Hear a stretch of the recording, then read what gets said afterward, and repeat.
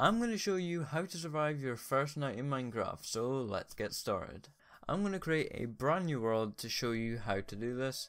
So the game mode is survival, generate structures is on, the world type is on default, bonus chest is off, allow cheats is off, no seed.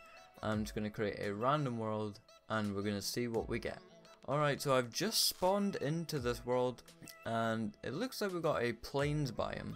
So, I mean, what biome you spawn in is irrelevant to this, but you want to find wood, you want to find trees like this, and the first thing you want to do is to collect some wood by going up to a tree and just punching it like this, and you will get the wood like this, and you'll get some sort of achievement or new recipes as I've got, and then you just want to take out the whole tree like this. So I'm going to open up my inventory by pressing E on PC, and then I'm going to put my wood into this 2x2 crafting menu, and you'll see the product is right here. So you're going to take out these 4 oak wood planks, and then I'm going to take the oak planks and then I'm going to put them in this crafting area. I'm going to right click to place one, right click again, and again, and then you will see I've filled in it all. And then you can see a crafting table is the product. So I'm going to take my crafting table out of that product area. So then what I'm going to do is place down the crafting table. Oh dear, I placed down the place down the oak wood.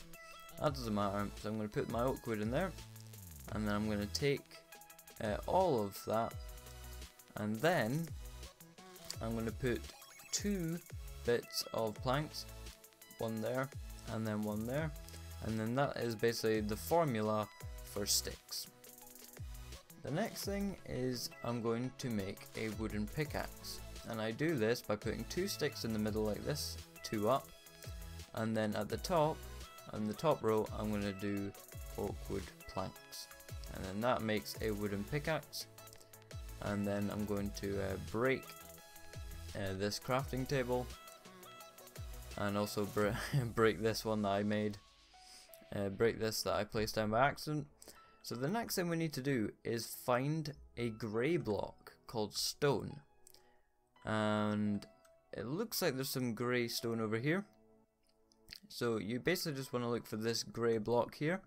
So this is this grey block that I'm on about. I'm going to break away this dirt here so I can show you a bit better.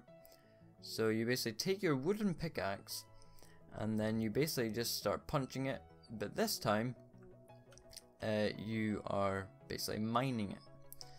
And basically what you want to do is collect as much stone as you can get, but I'd recommend around 20, because there's a lot of things that this stone is going to make, so you want to make sure you collect a nice amount of it, especially this early on, because there is basically 2 things we're going to make from this, and players of the game will know exactly what I mean, and yeah, they're probably right.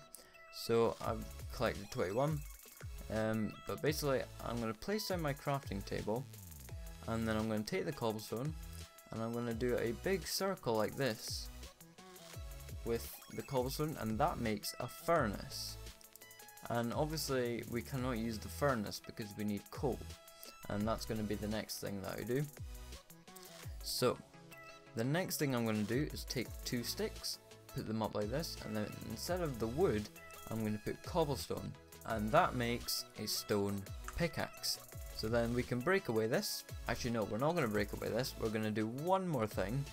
We're going to take our oak wood planks, make sticks again, and then this time I'm going to put them up like this, but instead of making a pickaxe, I'm going to take my cobblestone and I'm going to do this, and that makes a stone axe. I'm going to put that into my inventory slot, and then I'm going to break my crafting table. I like to sort of arrange my hotbar like this. So this is the hotbar, and then this is the inventory. So basically you would consider this like your backpack, even though we are visibly not wearing one. But the next thing we're going to do is collect some more wood, just so we have it on us. And this time it's going to be a lot quicker than using our hand than the first one, because we've got a stone axe. So this is probably the most efficient beginning that you can get in a Minecraft world. So basically the next thing we're going to try and get is coal. But before we do, I just want to acknowledge, and people that have been watching this and know how to play Minecraft would have been screaming at the screen saying that there is a village. Now this is what's called a village. So it's basically a village that you would find in real life with these people wandering around. These people are not dangerous at all, and they basically run the village. They live here, and yeah, that's basically what a village is. It's got a couple houses around. There's usually these hay bales, and it's a great place to find if you've just joined into the world for the first time. And I want to just make sure that you know about the sun. So this sun is going down currently. So it started over there, and it's been going all the way around today.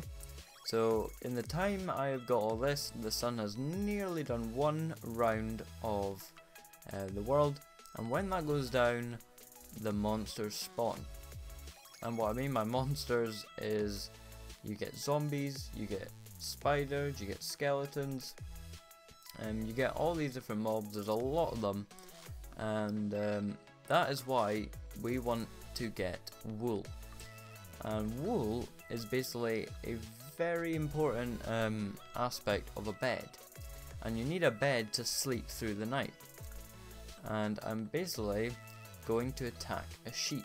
So this is a sheep, and I'm basically going to attack it with my pickaxe. I probably should use a sword, which I could have made, but I'm not going to. So you need 3 pieces of wool, and as you can see, each sheep drops 1 bit of wool. So what I need to do is need to find 1 more sheep, and then I'm going to kill it, and then I should be able to get a bed. Usually in these plains biome, you would get a lot of animals spawning. So I just need to find a sheep, and it has to be the same 3 colors. So you see I've got 2 bits of white wool, so that means I need another bit of white wool. So I need to find a sheep that has white wool, and you can see it visibly by the color of its coat. And I don't know if I'm going to be able to find one, but the good news is if I don't find one, I can still use the village, because the villagers have beds. So basically what I can do is sort of steal one of their beds, and that's probably what I'll have to do. Oh, never mind. I found some sheep. So see, there's a big crowd of sheep over here. So I'm actually quite glad I found these sheep, because now I can show you how to make a bed. So I'm basically just, this is like sheep island over here. Look how many sheep there are. 1, 2, 3, 4, 5, 6, 7, 8, 9, 10, 11. There's plenty of sheep, and I just killed one, so that would have been 12. So now what I'm going to do is head back near to that village, and then I'm going to do another crafting formula, and this time it's going to be for the bed. And as you can see, the sun is almost down. So if you didn't have this wool and no village, you would be in trouble, because as soon as that sun goes down, the mobs spawn. So what I'm going to do is I'm going to go back and get my crafting table. I'm basically going to put it down on the ground, and then I'm going to right click to get on it. I'm going to do a row of planks, and then a row of wool, and that creates a white bed. I'm just going to place it down. I'm going to sleep outside, and we can sleep through the night. But there's a few more things that you need to do at the beginning, and I'm going to show you what to do. So I'm going to break my crafting table on my bed like this, and now I'm just going to show you that you could have slept in the village. Here we go, here's a bed right here, and you could have easily slept in there, but since we got 3 bits of wool, we didn't have to. So the next thing is going to be to try and find a cave. Now a cave is basically an opening in the ground where you can basically go and try and do some mining. And mining is essential for this game. It is basically in the title. And as you can see, my hunger bar, so basically the hunger bar is next to my health bar, and I will probably try and highlight that best I can. So I've only got 3, and that means I can no longer sprint around like I was doing before. So it's not too much of a worry. It's just what I need to do is find coal, and you'll know it's coal by the black specks that are in the stone. So it's basically that grey block stone with extra black bits in it.